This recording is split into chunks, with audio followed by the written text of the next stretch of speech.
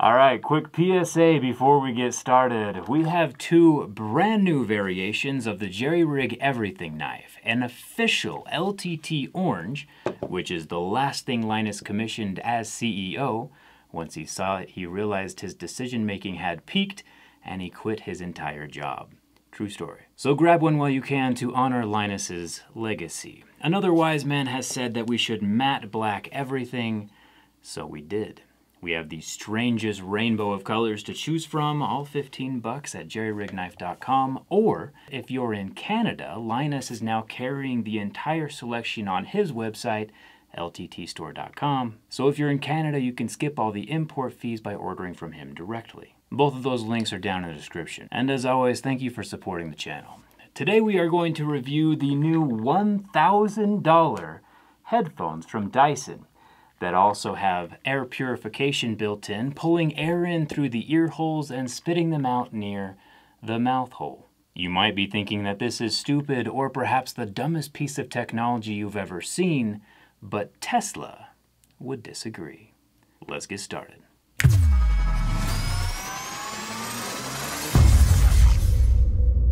So you might not know this, but the Tesla Model X has something called a bioweapon defense mode that's designed to keep out biogas and particulates from inside the cabin.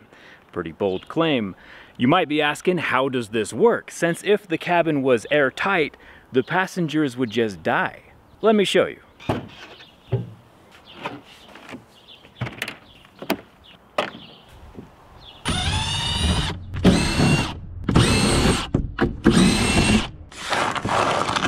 The secret to Tesla's bioweapon air filtration system is the massive air filter here behind the front trunk.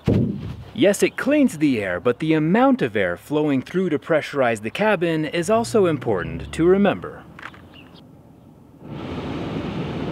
With all the air flowing through the front vents, there's no way anything bad from the outside can get in.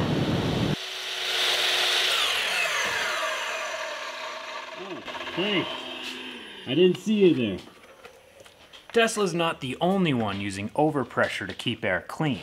Woodworkers, chainsaw carvers, and stone sculptors have been using powered air purifying respirators for the past decade, since the additional airflow makes it feel like you're not breathing through a mask. They're more comfy for long hours of work. This shield, of course, is for grinding and wood chip protection, but the mask itself, since it has the airflow, doesn't necessarily have to be sealed. NASA realized this while building the Hubble and James Webb telescopes. As long as overpressure is present, an airtight seam is not required for a purified environment. Obviously, this is an industrial mask for industrial situations, but on a consumer level, I hate to say it, but Dyson might be onto something. However, just because NASA, Tesla, and 3M all use overpressure filtration does not mean these Dyson headphones are any good or are on par with NASA quality.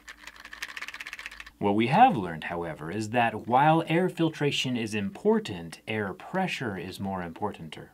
I'll show you how they work from the inside in a second, but notice this vent right here. Magnets keep this shield in place on both levels, and then it can press in against my face, creating a seam along the bottom lip. So all of the air comes out through this vent here. There is definitely an overpressure situation happening, and science is doing its job, no matter how ridiculous it may look. This all hinges, of course, on if the air being blown in is filtered and cleaned up first. So let's see how that looks on the inside. The very plastic Dyson visor isn't doing much of anything, just a couple of magnets holding on a hollow extendo tube that has some screen door mesh near your mouth and nose. It's definitely not producing a powerful stream of air by any means. There's such a gentle amount of air flowing from the mask, it could very well be disturbed by an outside breeze. But if you're on a bus or public transport, it could probably hold its own. You can hear the air if you listen closely. The spinning fans are also visible through the transparent window. The outer grill of the Dyson headphones is made of metal. Spinning that off, we can see the replaceable air filter, which looks incredibly similar to the Tesla air filter because it is similar. This guy removes 99% of pollutants and goes as tiny as 0.1 microns. To be fair, the Tesla filter removes 99.97% instead of just 99, but a Model X is also like 100 times more expensive.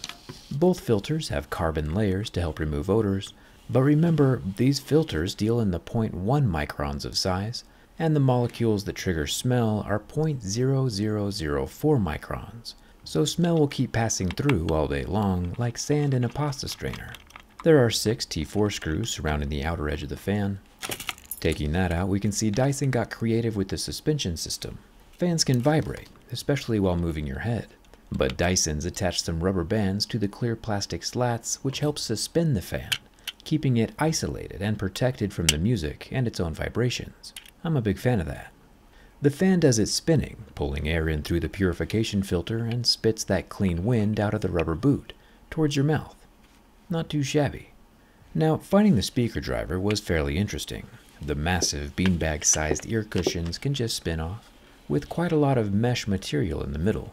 If Dyson ever ends up failing out of the headphone business, they would do absolutely amazing making luxury furniture for hamsters.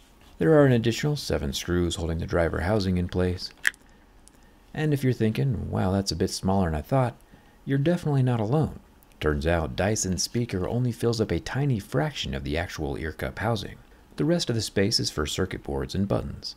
Before we pull out the pitchforks though, I did Google normal headphone speaker sizes, and the 40mm speaker in the Dyson Zone is very on par with the 40mm driver in the AirPods Max, as well as the 40mm driver in the Bose Quiet Comforts. So it seems like an industry standard, even though now we know it looks as funny on the inside as it does on the outside.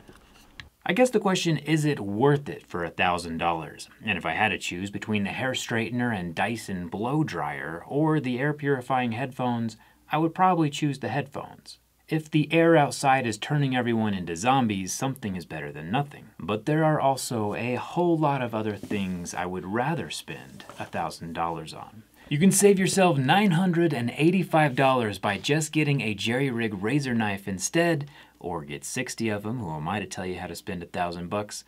Either way though, thanks a ton for watching, and I'll see you around.